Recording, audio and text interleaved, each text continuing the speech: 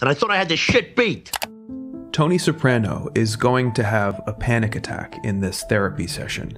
It's going to happen a little under 4 minutes from now.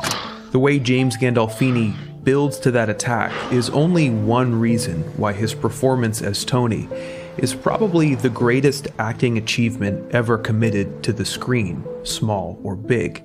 You could pick 1,000 scenes from this groundbreaking series, 1,000 moments to highlight Gandolfini's artistry.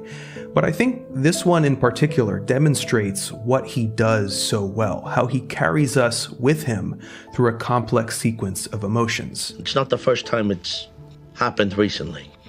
In these therapy scenes, when he's confined to a chair, Gandolfini has a very limited mobility to work with, but he makes the most of it. Gandolfini's rhythmic anger, like waves crashing on the shore, is hypnotic, drawing you deeper into his mental and emotional space with each new cycle.